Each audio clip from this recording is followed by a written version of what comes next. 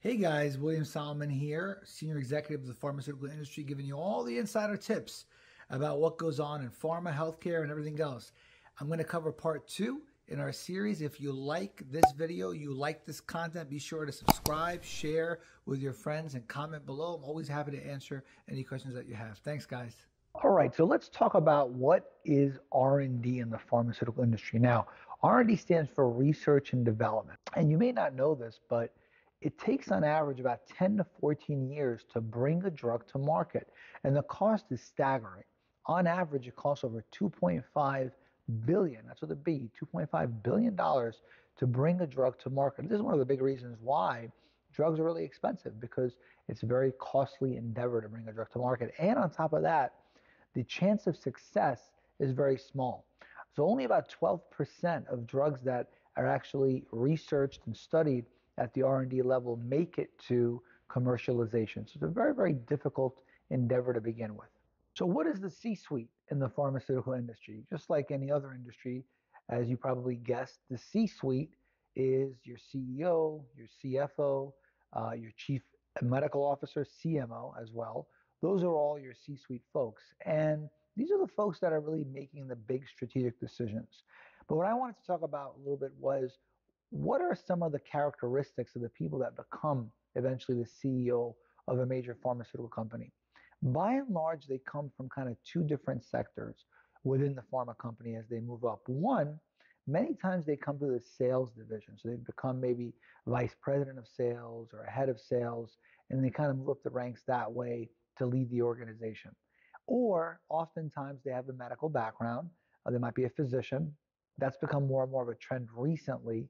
And then that's another way in which they move up the ranks to lead a major pharmaceutical company. CEOs, CFOs, CMOs, they're under a lot of scrutiny because there's, of course, as we talked about before in earlier videos, a lot of regulations in the pharmaceutical industry. So they need to make sure that they build strong relationships with regulatory bodies like the Food and Drug Administration. They have to make sure they build relationships on the Hill, on Capitol Hill in Washington, for example, and in general within governments, because they may try to push for different legislative laws that are favorable for their industry. And actually, in the United States, the trade organization that is very powerful for the pharmaceutical industry is called PHrMA, PHrMA, PHrMA, PHrMA. So what is medical affairs? What is medical affairs? It's actually, like I mentioned in an earlier video, one of the fastest growing areas in the pharmaceutical industry. Medical affairs is responsible for the generation of new information once the drug has been approved, and the dissemination or the communication of that information to physicians, to pharmacists, to nurses, to any really group of healthcare providers.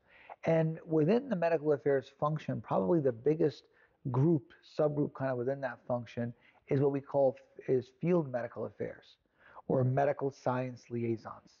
So who are medical science liaisons, or we call MSLs? Now, medical science liaisons are people that have an advanced degree, usually an MD degree, a PhD. They might have a PharmD degree. PharmD means a doctorate of pharmacy.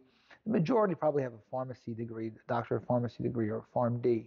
And their job is to go out and educate physicians, mostly, who are thought leaders, on the product that their company is trying to sell and on the disease state for that product. Now, you might be wondering, wait a second, I thought that sales reps do that. Well, sales reps do that, but they're really doing it at a very high superficial level, whereas the medical science liaison, or the MSL, they're providing information that's much more in-depth, much more delivered in a scientific way or a clinical way. So when they're engaging healthcare providers, they're doing it in a much more kind of peer-to-peer format, as if it would be one doctor speaking to another about disease state or about different treatments for a particular disease area.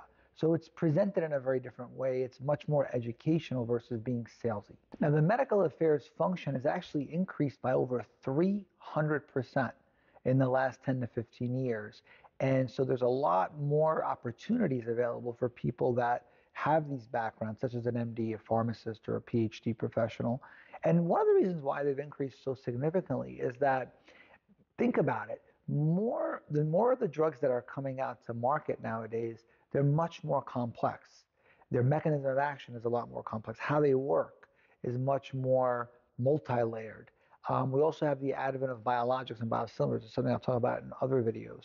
But these are complex molecules, and as we're learning more and more in science, we're uncovering more in-depth information. So you need people that have that advanced clinical background who can deliver that information to healthcare providers in a meaningful way. So this is one of the reasons why medical affairs has really grown significantly. The other reason is simply that doctors or other healthcare providers prefer to get information from people that have their background, people that are peers like them, versus getting it, let's say, from a sales representative. They perceive that as being a lot more credible, which you can see makes a lot of sense.